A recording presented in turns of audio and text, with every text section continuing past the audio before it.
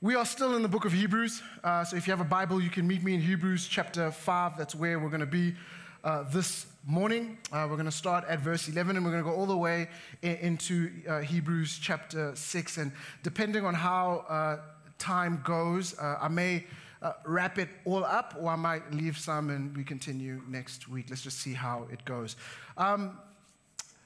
The writer of Hebrews at this point, it's kind of weird, right? Like he's had a pattern, he's had a flow from Hebrews chapter 1, and basically putting before us the truth that Jesus is better. Right? He's better than the angels. He's better than Moses and the law. He's better than Aaron. He's better than all the priests. He's in the order of Melchizedek. We saw that last week. And so that's kind of the theme that the writer of Hebrews has been going on. And then today, what we're going to see in the text is he changes things in a very strange way. In fact, when I was reading it, I got to that point and I thought, hold on, am I missing some pages? Like, it just feels like he stops doing what he's been doing, and then now he addresses the Hebrews, he addresses us, and it's quite intense. All right? It's quite intense. And so I'm going to ask you to have your seatbelt on. It's about to get rough.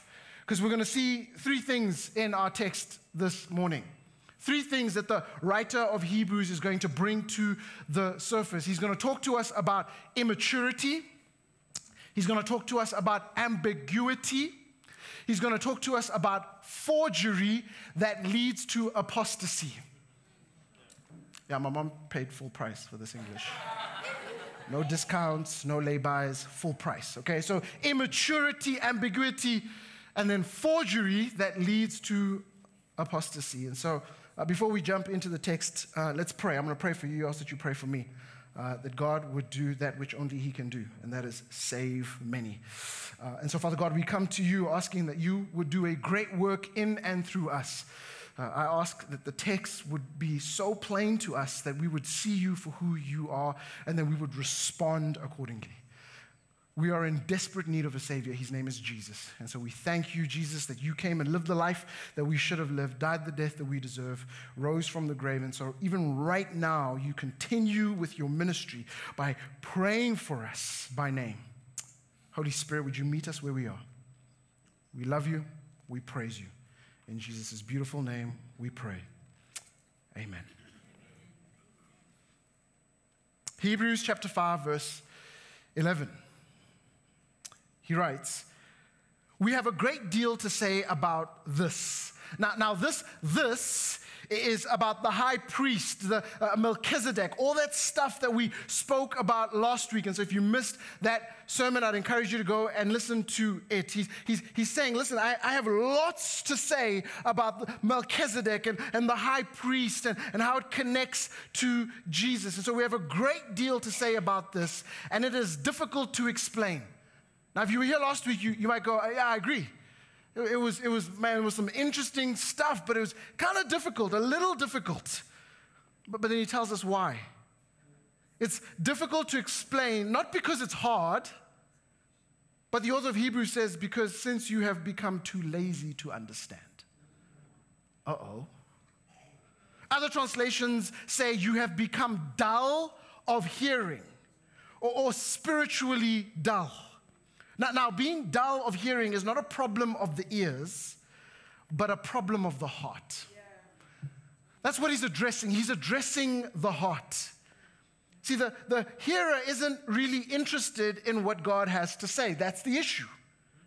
Not wanting to hear the word of God points to a genuine spiritual problem.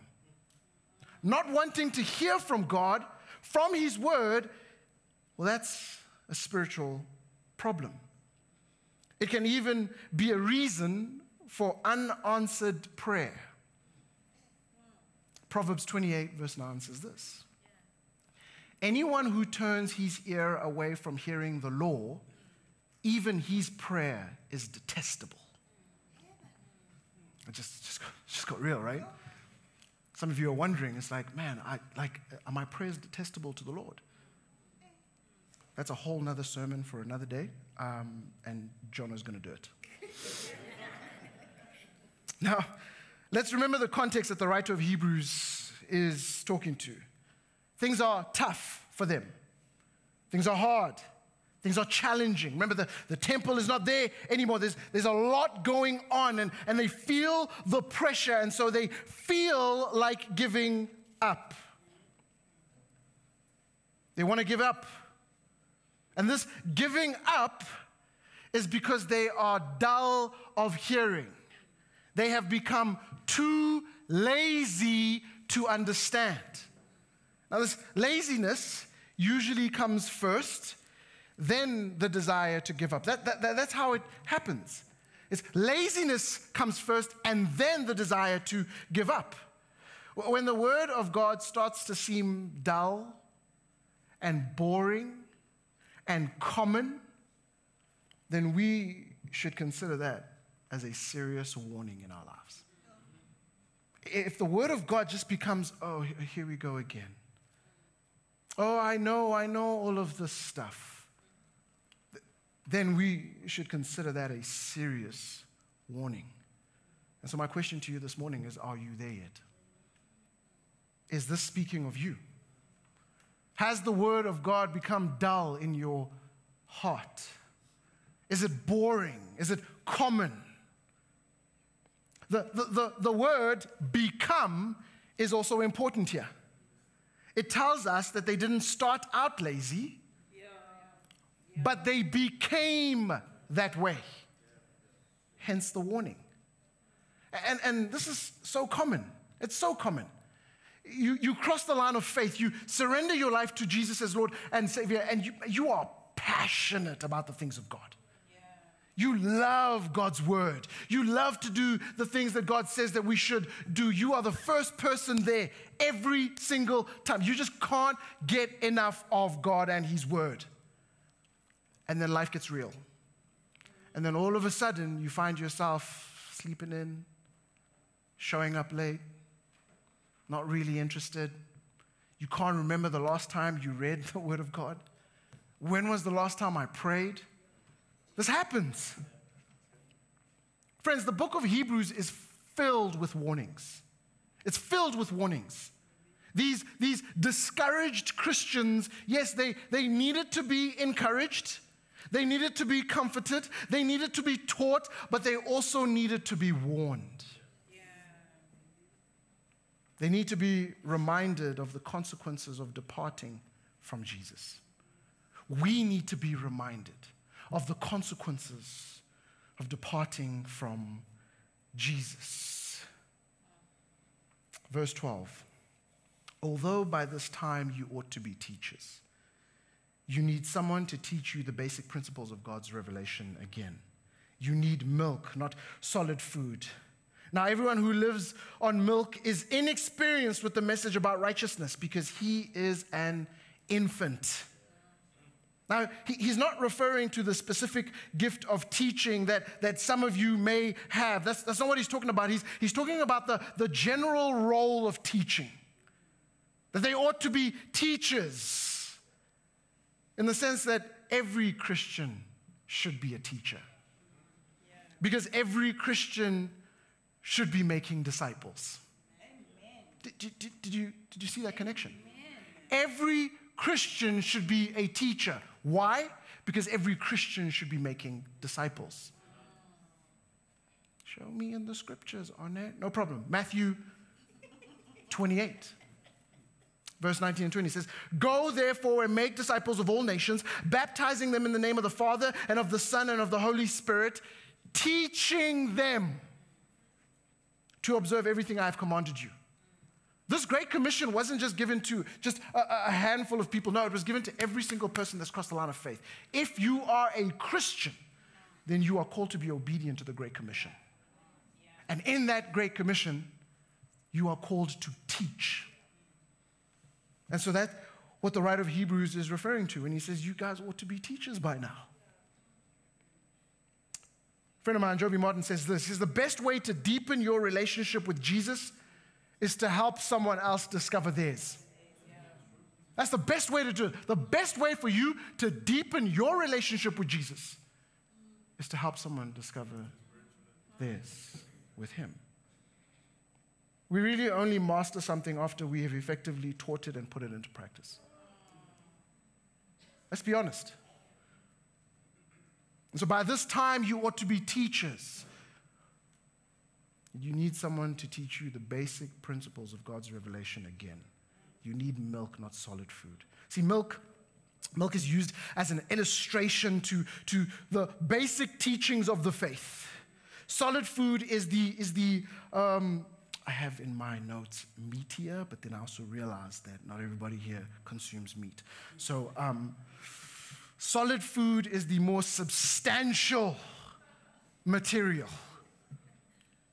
such as understanding the connection between Jesus and Melchizedek. He wants to go deeper into this stuff, but he's like, you know what? There's a massive problem here. You guys are struggling because you don't know Leviticus 16. And because you don't know Leviticus 16, you don't understand how it's connected to Genesis 14.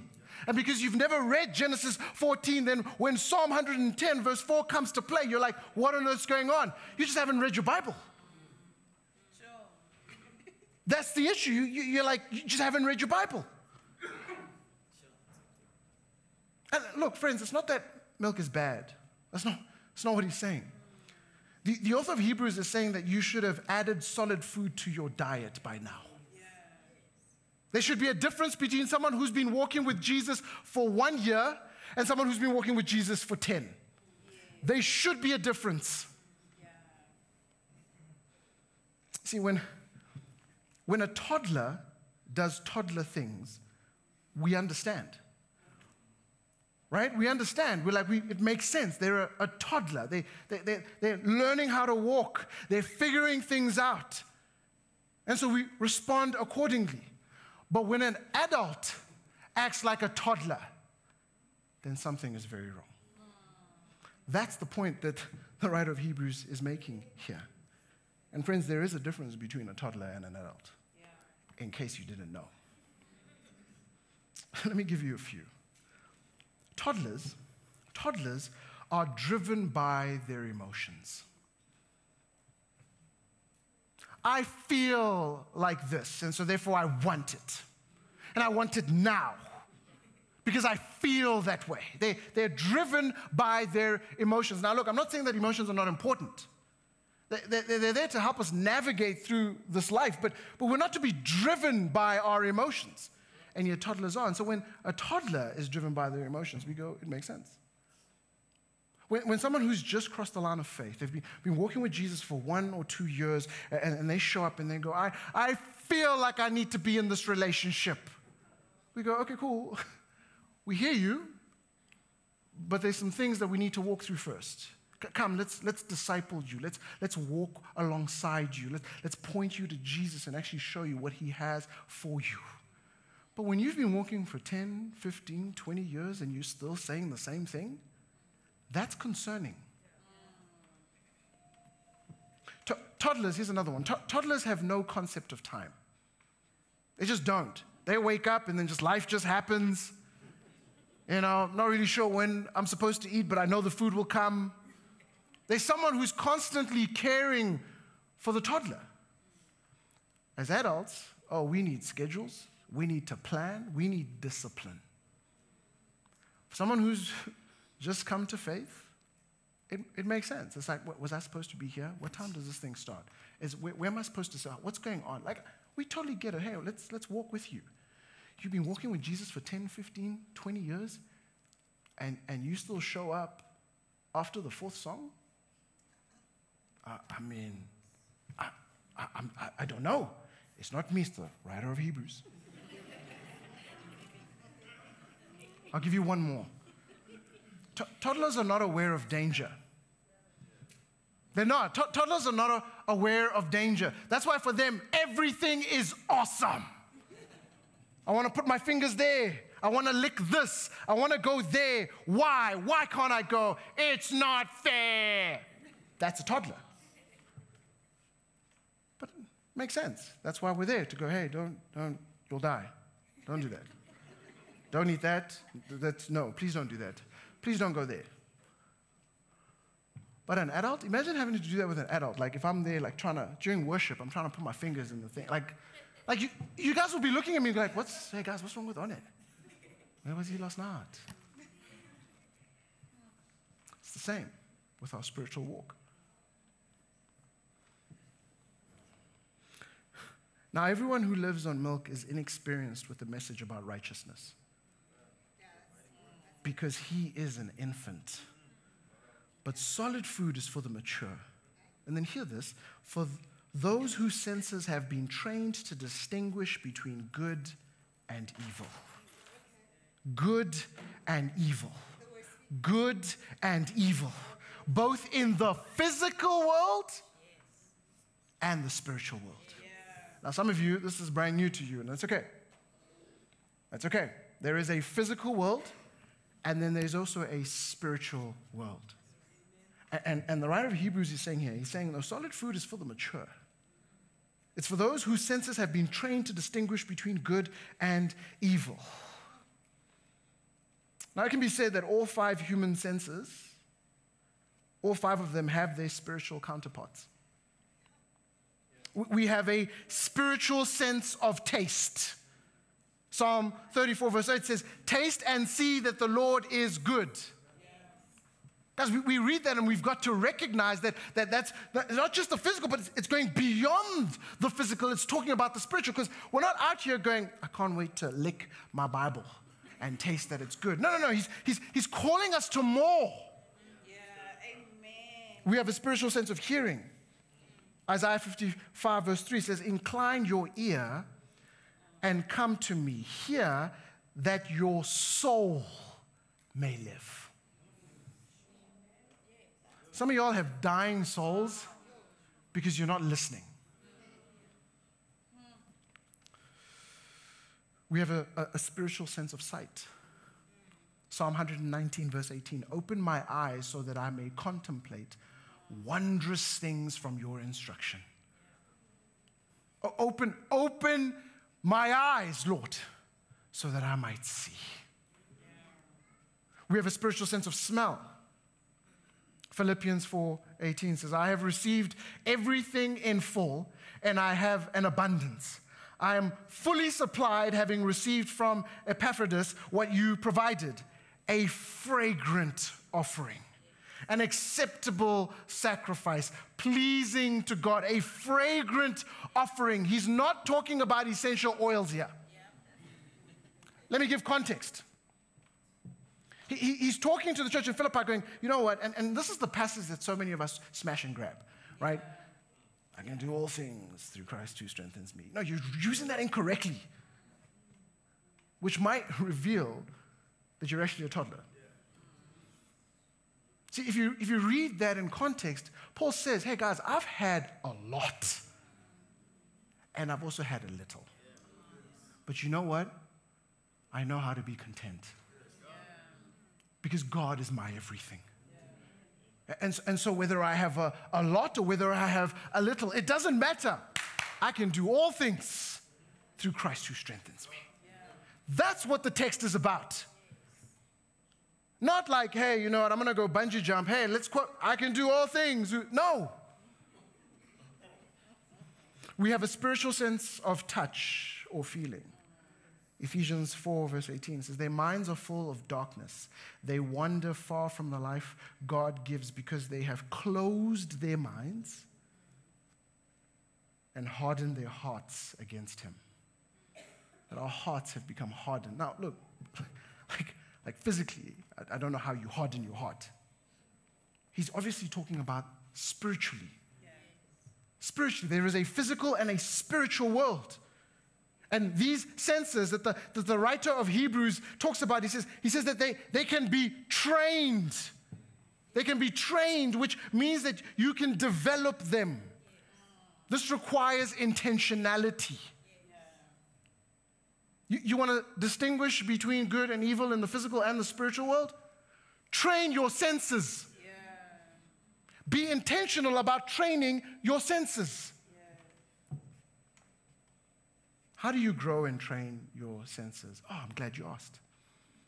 Let me quote Brother Lawrence here He wrote the book, The Practice of the Presence of God, and he says this: I cannot imagine how religious persons can live satisfied without the practice of the presence of God. For my part, I keep myself retired with him in the depth of center of my soul as much as I can. And while I am so with him, I fear nothing, but the least turning from him is unsupportable. He's saying, how do you train your senses? By being in the presence of God. But this requires intentionality. You've got to practice. You've got to practice being in the presence of God. How do you grow and train your senses? Be in the presence of God. Amen. Then you will distinguish between good and evil. Your eyes fixed on Jesus, then you'll be able to distinguish between good and evil. Be in the presence of God. What does that look like? Be in his word. Wake up in the morning, grab your cup of coffee or tea or water, and just spend time with him. Be in the word. Pray. Spend time with the Father. Spend time praying to the Father in the name of Jesus by the power of the Spirit. And not just when like things are bad. You've got to develop a practice of constantly being in communication with the Father. Yeah. When you get in your car, talk to your Father. Yeah. When you walk into your house, talk to your Father. When you walk into the library, talk to your Father. Be in the presence of God.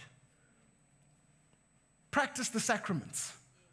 The Lord's Supper and baptism. These are powerful things for the church, reminding us of what Jesus has done for us. Be in fellowship. I cannot stress this one enough. Get in community. And I get it. It may not be this one. You might be like, I don't really like this one. That's fine. Then go find one. Just be in community. We were never created to live in isolation. Yeah. And so part of us being in the presence of God is God going, listen, I'm going to put a community around you. I need you to be in fellowship. So get plugged. If you're not plugged in, get plugged in. Yeah. Mpumi was super clear about how to do it. And I get it. Some of us were like, man, I've done the church thing, I've experienced it, it's a bit rough, and I totally get that. But do you not trust God enough that he will heal you? Because if not, then we have bigger issues than you actually think.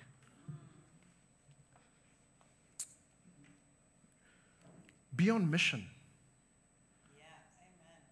It's a powerful way of being in the presence of God, is to be on mission, is to trust him, as you walk into the office, as you walk into your neighborhood, as you walk into the classroom, as you're with family and friends, to go, you know what, I'm on mission. God, I want to share the good news with these people and then trust you that you will do a work in them.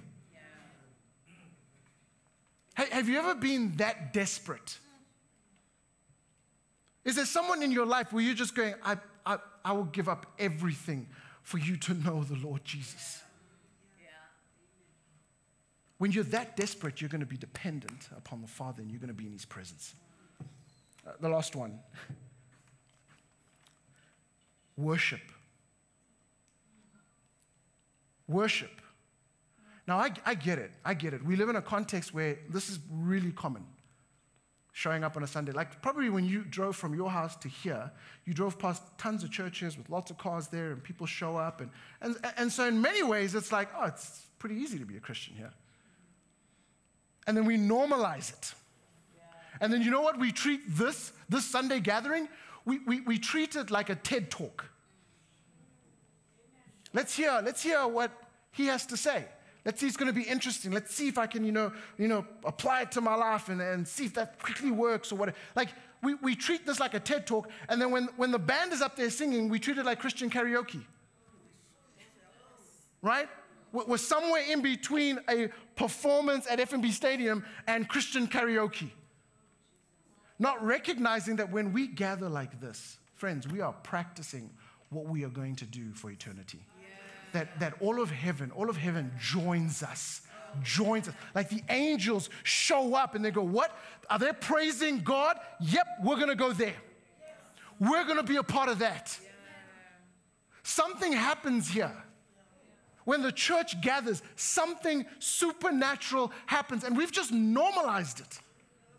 It's like, oh, that thing I have to do now. And I don't know. I don't know if we're heading in this direction where someday we're going to wake up and we're going to be told you're not allowed to gather anymore.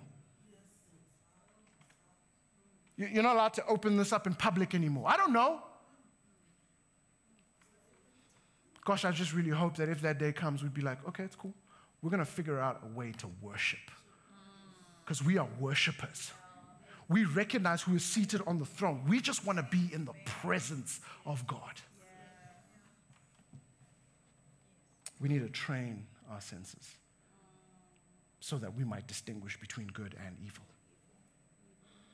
So the author of Hebrews is going, hey, those who are immature, stop being immature and grow up. That's the on-air translation, and let's hope that translation never comes out, all right? But essentially that's what he's saying. Those who are immature, guys, you've been walking with Jesus for 10 years and yet you feel like a 1-year-old. You know what that means? You've just been cycling that 1 year over and over for 10 years. The author of Hebrews now goes a little deeper. Now, if you thought that was bad, okay, then I don't know. He goes a little deeper, and he's a little bit more frustrated. But it's a godly frustration. Hebrews chapter 6 from verse 1, it says, therefore, let us leave the elementary teaching about Christ and go on to maturity, not laying again a foundation of repentance from dead works, faith in God, teaching about ritual washings, laying on of hands, the resurrection of the dead, and eternal judgment. Now, if you read this in a smash and grab kind of way, then this will make no sense. In fact, I would probably call the author of Hebrews a heretic, a false teacher. But because here at Root Fellowship, we read the whole Word of God, so that we might be able to teach the whole counsel of God, let's slow this down. He says, let us leave the elementary teaching about Christ and go on to maturity. The New Living Translation says it this way. So let us stop going over the basic teachings about Christ again and again. He's going, you're 10 years in now. You've been walking with Jesus for 10 years now, for 15 years, for 20. I celebrate 20 years next year. Since Jesus came and pulled me out of darkness into his marvelous light. And so he's going, hey, you've been walking with Jesus for a while. Can you give me a little more than John 3:16? Now, I'm not saying that John 3:16 is bad. It is a beautiful scripture. But if you've been walking with Jesus for a while, could you give me a little bit more? Could you give me a little bit more than Matthew 6:33? Like take me deeper, like connected to some prophecies, connected to what Jesus is doing in and through. Like, give me more. That's what the writer of Hebrews is saying. What is God doing new in you? I love testimonies. I really do. They're amazing. Like, maybe one Sunday we'll do that. We'll take a handful of people and we'll get you up here and we'll tell us how you came to faith. Tell us how you crossed the line of faith. How you surrendered your life to Jesus as Lord and Savior. I love testimonies. But what is God doing new in you? Like, give me a testimony of what he did in the last week. Where did you see the Lord at work in your life? And I'm not just talking about the amazing things, because that's what we think. We go, you know what, One's asking for like, what amazing thing can I share? No. Maybe you come up here and you go, you know what, the Lord revealed to me that I'm greedy. That's the new thing that God's doing in my life. I thought I was generous, but wow, I'm greedy. I'm stealing from God. Or maybe I'm impatient. I thought I was the most patient person in the world, while the Lord really revealed to me that you have a long way to go. What is God doing new in you? Take us deeper. Show us that you've been walking with Jesus. Not laying, again, a foundation of repentance from dead works, faith in God, teaching about ritual washings, laying on of hands, the resurrection of the dead, and eternal judgment. Now, at first glance, we might read these and think we're being given the ABCs of the Christian faith. That we should stop going over the basic teachings about Christ again and again. And that can be valid. That can be valid. However, I think something deeper is going on. While these are important doctrines, important biblical truths, I don't think the author of Hebrews, in this regard, sees them as the ABCs. And how do we know this? Well, because I see no mention of Jesus. I see no mention of the cross. I see no mention of Jesus' resurrection. I see no mention of that. And while we can definitely make connections to those things, they're not explicitly here. Paul makes it very explicit about the ABCs. In 1 Corinthians chapter 15, verse 3 and 4, he says, "For I delivered to you as of first importance." Now, this should tell us that, okay, if there's first importance, then there's second importance, and third importance, and fourth importance, and so on. But there's something of first importance, something that Paul goes, you know what, man, if you have 30 seconds, this is what you give them. Yes. Yeah. "For I delivered to you as of first importance what I also received, that Christ died for our sins in accordance with the Scriptures, that he was buried, and that he was raised on the third day in accordance with the Scriptures." First importance. So if that's the case, then what's going on here in Hebrews 6? Well, let's remember the context. Because if we understand the context, it'll help us understand the text. The audience that the author of Hebrews is writing to is a predominantly Jewish Christian community. That's who he's writing to. Many of them had come to faith in Jesus. But now, because of the difficult times that they're experiencing, their faith is now wavering. And they are finding themselves slowly going back to Judaism. Yeah. If you remember a couple of weeks ago, the writer of Hebrews says, hey guys, careful that you don't drift. Yeah. Don't drift. I know times are hard. I know times are difficult, but don't drift. Don't go back. The temptation is to go back. The writer of Hebrews is saying, in the midst of trial and challenge, in the midst of persecution, stand firm. Yeah. Don't go back to the old ways. See, these Jewish Christians, they didn't want to abandon their faith in Jesus, but they did want to make it less distinctively Christian. And not have to deal with the call to persevere. Let me try and unpack this. So to avoid persecution, because I can imagine there were those who had not come to faith who were going, we told you. We told you about this Jesus. Look now. Look at the challenges that you're experiencing. Look at the troubles that you're going through. Look at the persecution. And so to avoid this persecution, there was a group of them going, you know what, maybe let's just live in the ambiguous middle. Right? We don't want to abandon the faith, but also this is way too hard. So maybe we can just live in the ambiguous middle so that we don't offend anyone. Living in this comfortable, ambiguous common ground, then no one will stick out. No one will stick out. You see, a Jew and a Christian, right? So a Jew, one who had not come to faith in Jesus, and a Christian, one who had crossed the line of faith, they could together say, let's repent from dead works. They could say that. They could together say, let's have faith in God.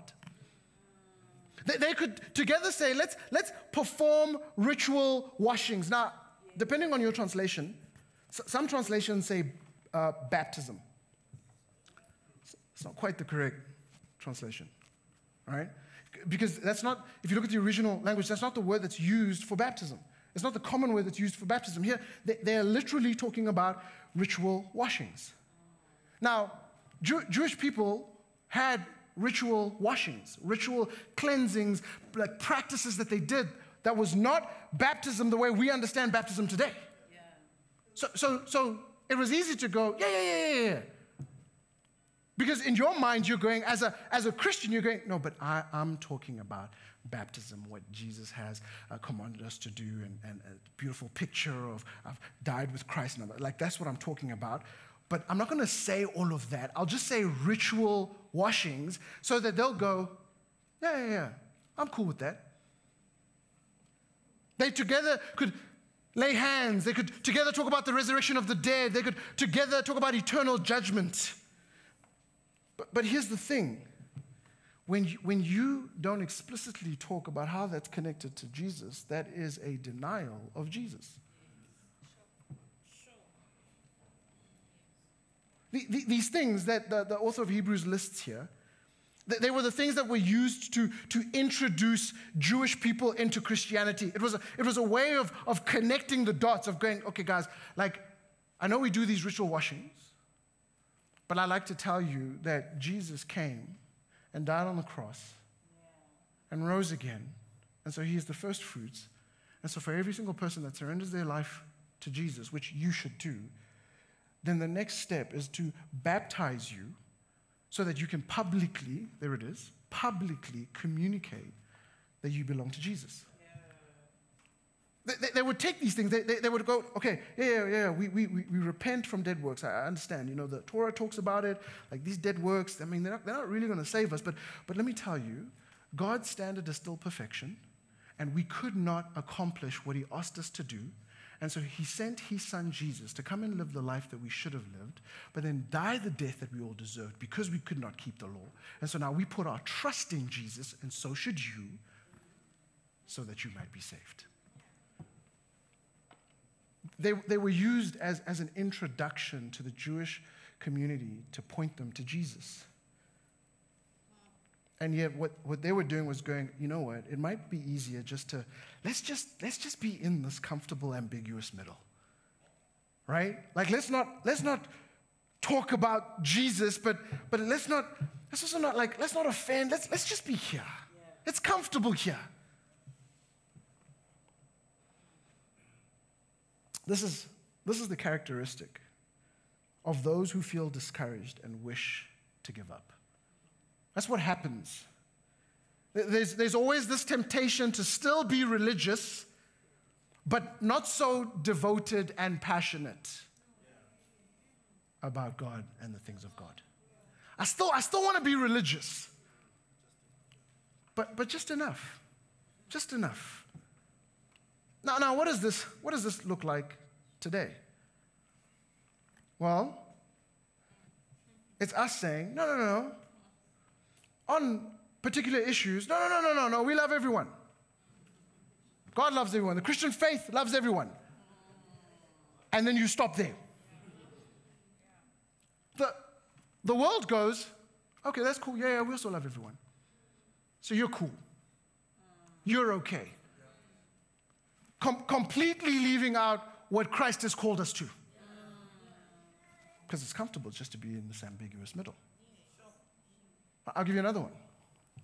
Yeah, the Christian faith is about freedom. Be free. But isn't there more? No, just God's for freedom.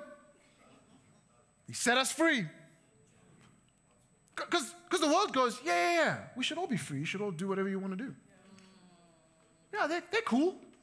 That church is cool. They're with us. You're in the ambiguous middle. The problem with this The problem with this is that when you do that, you treat Jesus like a part-time lover. That's the problem. We treat Jesus like a part-time lover. That's what the author of Hebrews is getting at. You are treating Jesus like a part-time lover. And Jesus is not. It's either all of him or nothing. But we do that all the time. It's like, you know what, Jesus, what an incredible Sunday. See you next week Sunday. Like I no connection with Jesus throughout the week. And so the sum total of your walk with Jesus is 9:15, some of you 9:30, until 11:15. That's it. And then maybe when you're in trouble and you're like, man, what's that email address again? prayer@rootedfellowship.com. He is not a part-time lover. He wants all of you. He died so that he might have all of you.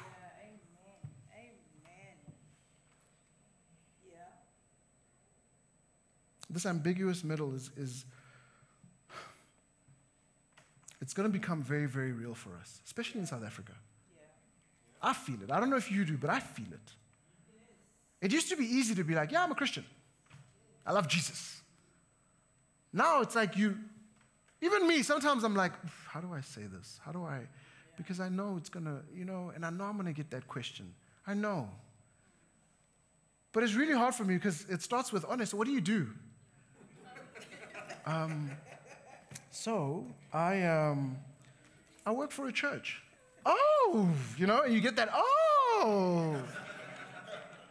You can see like they're trying to figure out like, what have I said? Did I use bad language? No? It's like, okay, so what do you do? Do you, admin? Do you preach?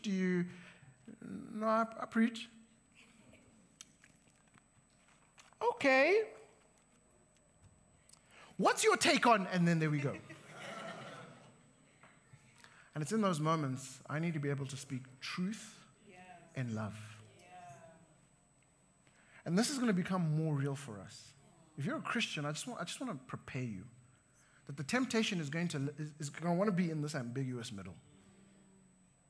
But God calls us to be salt and light. Especially for those who are going to be teachers of God's word. You're going to be tempted to be like reading passages and going, maybe we'll get back to, Jonah will do it in the sermon series that's coming, Friends, let it not be said of us that we are half in and half out. That the world is so comfortable with us because we are so ambiguous. Let us be salt and light. Let us be kingdom ambassadors. Because if you're in the ambiguous middle, you are no longer Team Jesus. You are Team Jesus-ish.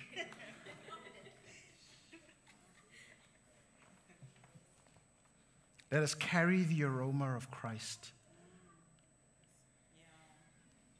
That makes it so obvious that we are committed to him. Heart, mind, soul, everything. That people see us and they go, those are the people that follow Jesus. Those are the people that have spent time with Jesus. You know what I'm praying for? I'm praying, and you guys can be praying this for me. This is for me.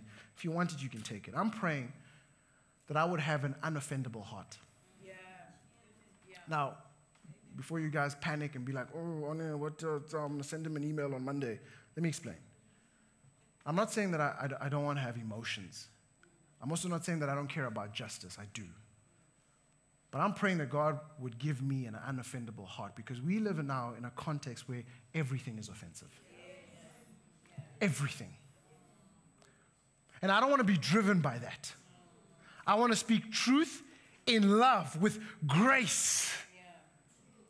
And then go, God, I'm going to leave the results to you. But we live in a world now where it's like, hey, I don't like the way you put this chair. Oh, so offensive. How could you say that? Don't you care? I'm like, whoa, wait. I just said I don't like the way the chair is.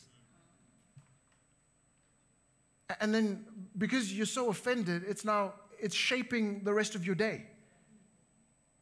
It's shaping how you interact with other people. You know what should shape the rest of your day? the fact that you're a child of God. Yeah. Amen. And so when people say things to you, you're a bigot, you hate people, you're unloving, you go, you know what? No, that's like, no.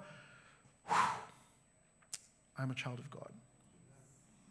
And I seek to follow God and love God so that I might love others around me and serve them.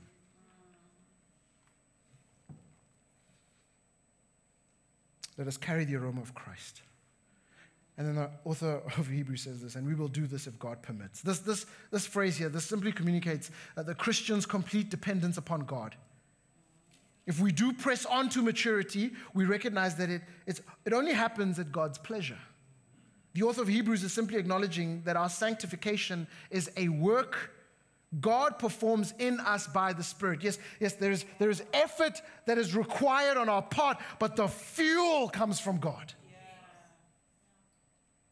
I mean, why would I want to be patient? Why would I want to be good? Why would I want to be kind? Because I've spent time with Jesus and I'm going, wow, I'm blown away by who he is and what he's done for me. So why would I not want to be kind and patient and loving and hospitable and generous and serving? But when I'm not those things, friends, call me out. When I'm not those things, ask me, when was the last time you spent time with Jesus? Because it's revealing. You don't have the aroma of Christ anymore. You stink. You stink of selfishness and pride. And we will do this if God permits. Now to the last bit, which is probably the most controversial. All right? The writer of Hebrews finds it necessary to now address forgery that leads to apostasy. Forgery that leads to apostasy. Apostasy is the walking away from God, the denial of God, the denial of Jesus. And he's saying, man, it starts with forgery. That you're not the real thing. Let me read it. For it is impossible to renew to repentance those who were once enlightened, who tasted the heavenly gift, who shared in the Holy Spirit, who tasted God's good word and the powers of the coming age, and who have fallen away. This is because to their own harm they are re-crucifying the Son of God, holding him up to contempt. These next few verses, they bring up the question, can you lose your salvation? Oof, now we're getting into some muddy water here. Can you lose your salvation? And there is lots to be said about this. There's like we can literally be here for another hour, 2 hours, just unpacking what this means and why people think this and think that. But for the sake of time, let me go ahead and tell you where we land here at Rich Fellowship.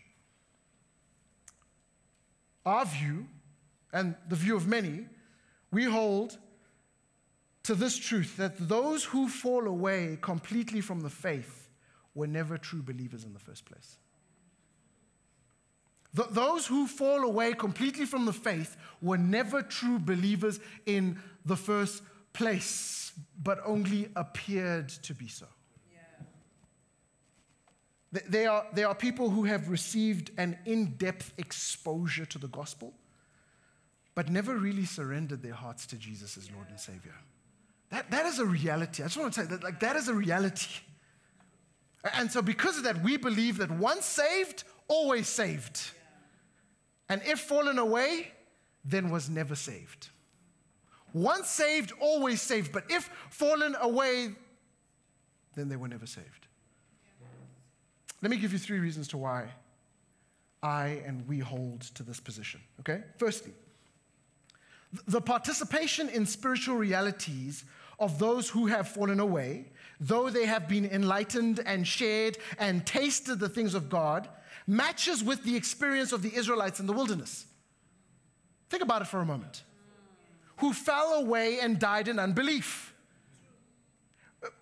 Being part of the covenant community, like they were there. The fallen Israelites, they put blood on their doorposts. They ate the Passover lamb. They crossed the Red Sea. They saw the pillar of cloud by day and fire by night. They tasted the waters at Marah. They ate manna from heaven. They heard the voice of God at Sinai. They experienced all these things. and yet their hearts were hardened in unbelief, and they fell away from the living God. Now, remember, some of those who perished in the wilderness, they were transformed, but some of them were not. But both were visible members of the community and therefore shared in the same experiences. And so the author of Hebrews is saying, just like it was for the Israelites in the wilderness, so it is for them and so it is for us. You can experience all these things. But if you have not surrendered your life to Jesus, you have not been saved. Yeah.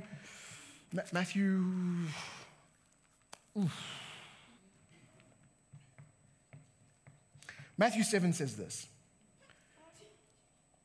From verse 21, it says, this is Jesus speaking. He says, not everyone who says to me, Lord, Lord, will enter the kingdom of heaven, but only the one who does the will of my Father in heaven.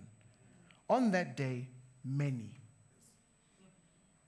It's there. I have it in a little box there. Many. On that day, many will say to me, Lord, Lord, didn't we prophesy in your name, drive out demons in your name, and do many miracles in your name? Then I will announce to them, I never knew you. Depart from me, you lawbreakers. He's going, I have no idea who you are. Do you know how scary that is? And there's tons of reasons for that. One of them is I think it's a poor communication of the gospel. And so people don't hear the true gospel, the gospel, the beauty of the gospel. And so they end up doing all these things thinking, no, I've surrendered my life to Jesus. No, you haven't. You've surrendered your life to a practice, to a program, to a system. You have not surrendered your life to Jesus. So that's reason number one. Reason number two. Secondly, Jesus' parable of the soil teaches us that there are people who at the beginning look very much like believers, but they are not transformed. Not only do they look like Christians, but they have remarkable spiritual experiences before they fall away. Just as the seed sown in the rocky places. Matthew 13, verse 20 to 21 says this, the seed on the rocky soil represents those who hear the message and immediately receive it with joy. But since they don't have deep roots, they don't last. They fall away as soon as they have problems or are persecuted for believing God's word. But when trouble comes, they fall away. See, in this parable of the soil, only the fourth soil, the one that bears fruit, reveals the true believers. Again, pointing to the fact that they were never saved. Last one. I'm going to call the band up and we're going to wrap up. We'll continue next week. The third reason I hold to this view is because I see it in the scriptures. It is one of our doctrines known as the doctrine of the perseverance of the saints. It's long, but it's beautiful. The doctrine of the perseverance of the saints. This speaks of our eternal security, that if you've crossed the line of faith, if you've surrendered your life to Jesus, then you are secure for eternity. That you will continue to do good works, and you will continue to believe in God until the end of your life here on earth. The perseverance of the saints. Philippians 1 verse 6 says this, I am sure of this, that he who started a good work in you will carry it on to completion until the day of Christ Jesus. Romans 8, 29 to 30. For those he foreknew, he also predestined to be conformed to the image of his Son, so that he would be the firstborn among many brothers and sisters. And those he predestined, he also called. He also justified. And those he justified, he also glorified. Romans 8, 38, verse 39. For I am persuaded that neither death, nor life, nor angels, nor rulers, nor things present, nor things to come, nor powers, nor height, nor depth, nor any other created thing will be able to separate us from the love of God that is in Christ Jesus. Nothing. If you are in Christ, nothing will separate you from him. But you've got to be in him. 1 Peter 1 verse 3 to 4. Blessed be the God and Father of our Lord Jesus Christ. Because of his great mercy, he has given us new birth into a living hope through the resurrection of Jesus Christ from the dead, and into an inheritance that is imperishable, undefiled, unfading, kept for you in heaven. Ephesians 4:30. And do not bring sorrow to God's Holy Spirit by the way you live. Remember, he has identified you as his own, guaranteeing that you will be saved on the day of redemption. 1 John verse chapter 2, verse 19, they went out from us, but they did not belong to us. For if they had belonged to us, they would have remained with us. However, they went out so that it may be made clear that none of them belonged to us. It's saying that they never belonged. They experienced, but they never belonged. John chapter 10, verse 27 to 28, which is probably the most clearest. Jesus says, my sheep hear my voice. I know them and they follow me. I give them eternal life and they will never perish. No one will snatch them out of my hand. That once you are in his hand, you cannot be snatched from his hand, but you have to be in. You have to surrender your life to him. And so we ask this question, can you lose your salvation? I think we need to flip that question and point it back to God and say, God, can you lose any of your kids? Can you, God? Can you lose any of your kids? Can someone be covered by the blood and then go, you know what, I actually don't want this, and then like scrub all the blood of Jesus off them? No, you can't. You can't. And so our heart here at Rooted Fellowship is that you would surrender your entire life to him so that you might be secure, that you might persevere to the end. He says, for those who try to scrub the blood off Jesus, for those who say you can lose your salvation, that you can go in and out, in and out, in and out as you please. He says, you are re-crucifying the Son of God and holding him up to contempt. And you can't do that. We spoke about this a couple of weeks ago. One sacrifice for all, done and dusted. It is finished. He's not coming back to do it again. It's done. And then he gives an illustration. For the ground that drinks the rain that often falls on it and that produces vegetation useful to those to whom it is cultivated receives a blessing from God. But if he produces thorns and thistles, it is worthless and about to be cursed, and at the end will be burnt. He says your life has got to produce fruit. Friends, let's not be immature. Let's not be ambiguous. And let us be the real thing.